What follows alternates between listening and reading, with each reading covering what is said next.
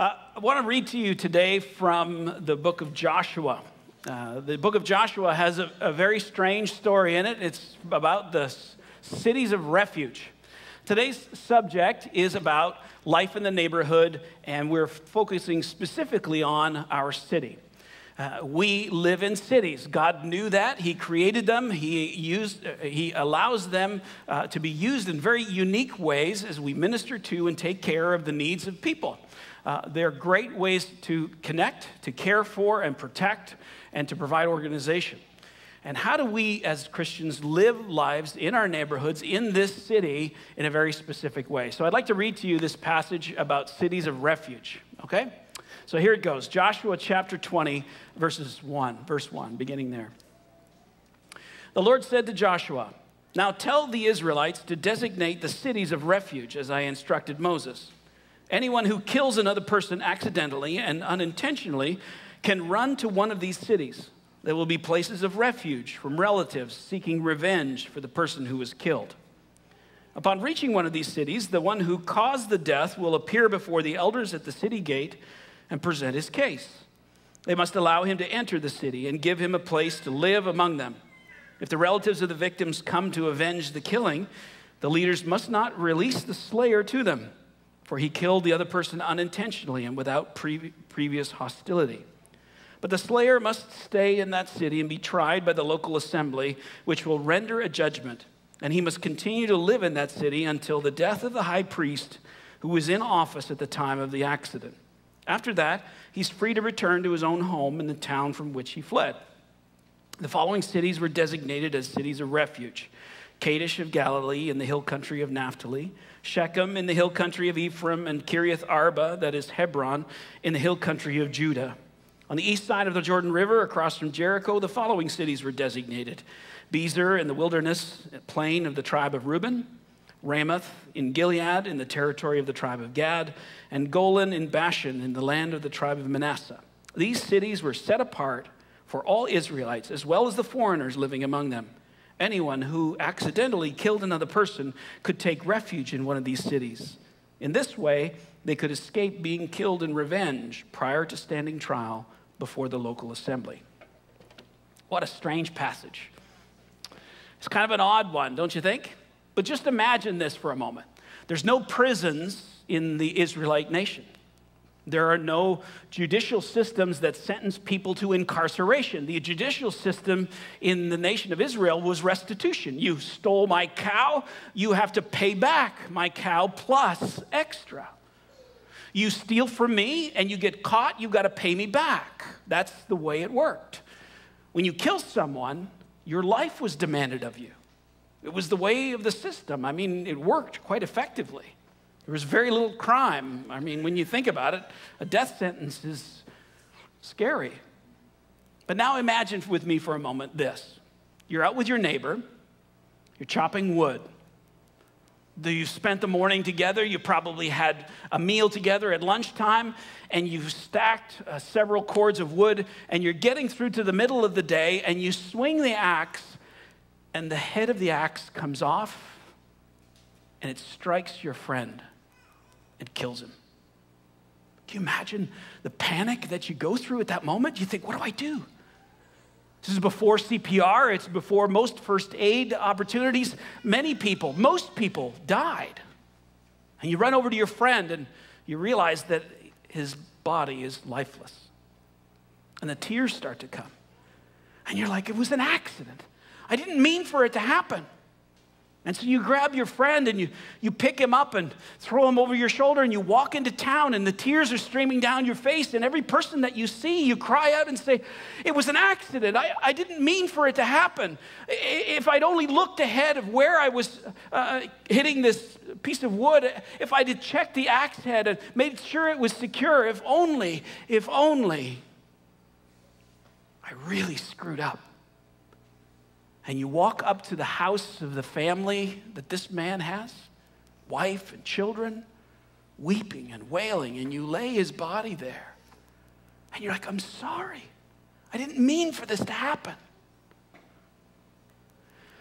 And the thing that starts running through your mind as this family begins to weep and to mourn is that they have rights to revenge.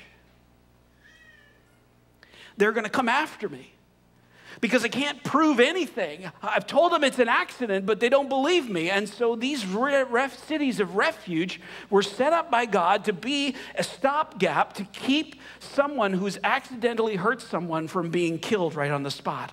You've got to run to the city. You've got to show up at the gate and plead your case with the elders. The elders of the city will then take you aside and set up a court and then figure out whether or not this is truly an accident. And if it was, you have safe harbor here. You cannot be taken from here. We will protect you. We will take care of you and give you a place to live for the rest of your life or until the high priest passes away. And then you're free. Even if the family comes, protection is guaranteed. Cities of refuge were a place where people went when they made a mistake. They struggled. They did something they shouldn't have. And the only recourse they had was to flee to those 6 cities spread out all over Israel in equal distance so that everyone had a fair chance at a trial. When I read a passage like this in the Old Testament, it's hard to draw a comparison or a line from the Old Testament into the New.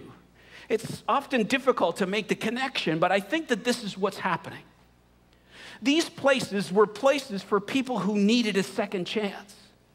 They needed a place to go to so that they could start over, that they were doing something by accident. And yes, it had tragic consequences, but it was a safe place to go to in a very difficult situation. I think that we as a church function like a city of refuge for people. In our day and age, there is so much hate on people who make big mistakes. I don't know if you have that experience in your own life, or maybe you know somebody who's made the biggest mistake and people just can't get over it. They didn't intend for the harm to happen, or maybe they just made an error in bad judgment and they don't want it to characterize the rest of their life. We live in a culture that has difficulty getting past mistakes. Ministers, teachers, politicians, we don't want to give them a second chance. And the church, I think, is supposed to be that place where we give people second chances. I think there's a couple of characteristics of what a city of refuge church might look like. I think that we've got to be focused as a church on today and tomorrow and not on the past. Churches of refuge for people in our community need to be places where they can come and look at the sign on the door as they come in that says, "You are welcome here, regardless of all of the things that you've done, because God loves you just the way you are." And when they walk through this door, we're called to be a place that says, "How is it with your soul?" Not just, how are you, but how is it with your soul? I think a church of refuge should be a place where mercy triumphs over judgment. That comes from the book of James, by the way. Mercy triumphs over judgment.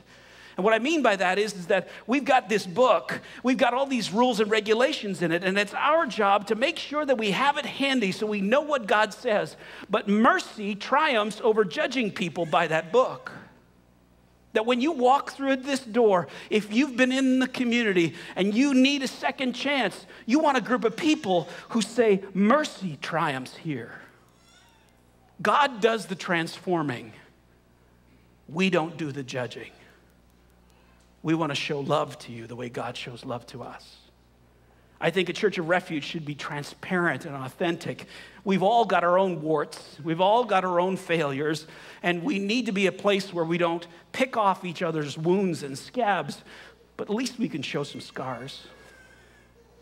So we can show how they've been healed and how God has been at work in our life. And I think a church of refuge should be a place where we give people the God treatment. How does God treat you is the way that we should treat everyone who walks through this door. And how does God treat us? Well, he sent his son. He loved us that much John 3:16, right? It's that pinnacle verse that describes what God did. But the next verse says, God didn't send his son into the world to judge the world, but to save it. We're called to treat people the way God treats people. But here's the thing.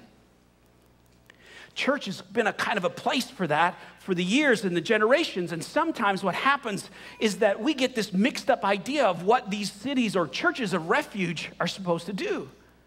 They become cloisters. They become country clubs. They become places where we kind of set up walls and say, it's safe in here. God doesn't ask you to, when you become a Christian, to leave your neighborhood or your apartment building and all move in together as a group of people. Why? Because we live in a city.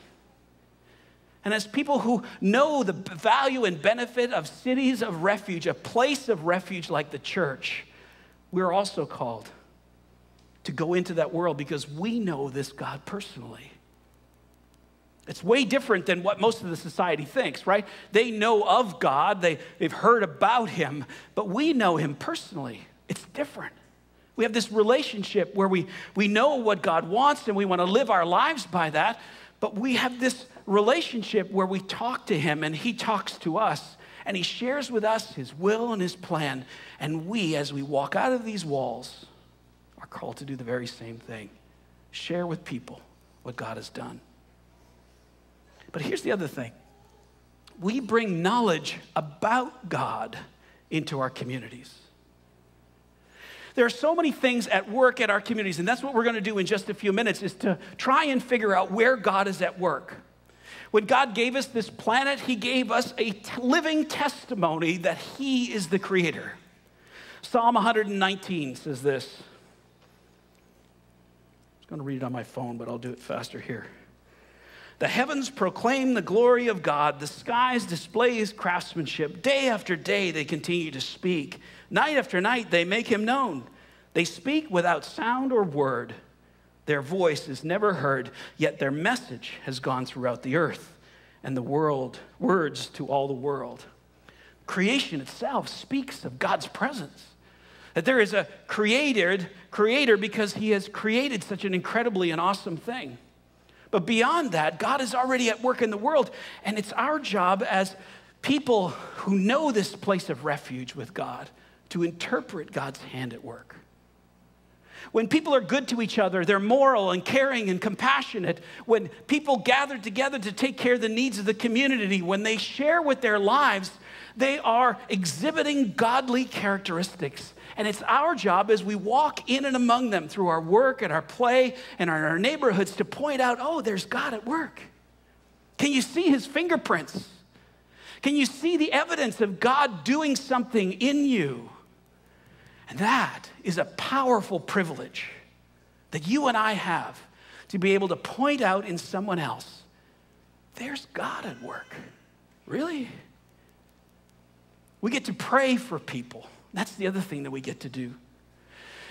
In a world in which has very little relationship with God, they are still very open to praying about God, praying to God. It's an opportunity for us to step into places and spaces with people where they're struggling and say, can I pray for you? Like Heather did. Last Sunday night, I had the opportunity to do that again as we met with some people from the church and just said, hey, can I pray for you? Pray for healing, pray for hope, pray for salvation. We have that opportunity now as we go into our community today. So what I want you to do in the places where you're sitting, and I've asked you to sit around a table, and you should have been able to identify where you live on the map on your table, is I want you to take a few minutes, and I want you to go through the instructions. Give the instructions to the person who celebrated their birthday the most recently. Okay? So whoever celebrated their birthday the most recently, give them the instructions and just read it through together, and we've got 15 minutes to carry out this exercise. Go ahead.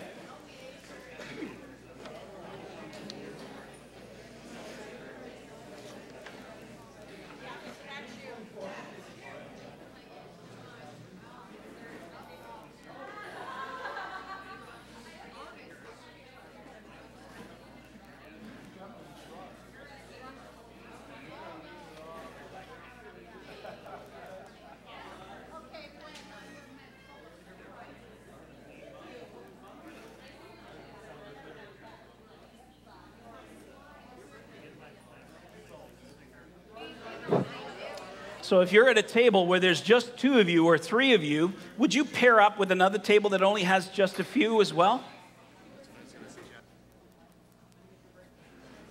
So I'm thinking of George and Alan and Peter and Rose. If you would find a table close to you and kind of pair up with them. Yeah.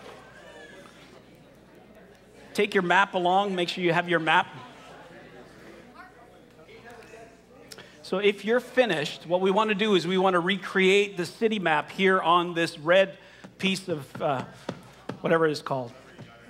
Yeah, mat. Thank you. So if you think that you're on the east side, make sure your map is on the east side. We're going to try to connect them all together, and here's a roll of masking tape to put it on the wall. So I'm going to have you turn your attention over here. While they're recreating the map on the wall, I'm going to ask you to kind of bring your attention back up here. One of the things I want you to pay attention to as this map is created, I want you to pay attention to when the map is created, is all of the places where God is at work. When you just reflect a minute today before you go, I want you to realize that God is already at work in our community, in our neighborhoods, in our city. It's our job as a church, as a group of people, as an individual to ask the question, God, where are you at work and how can I join you there? Rather than trying to come up with something on our own or maybe even trying to manage something all on our own. Where are you at work and how can I join you there? Isn't that incredible? Look at them all already. Where's Curtis? We need a couple more maps over here. Bring him up there.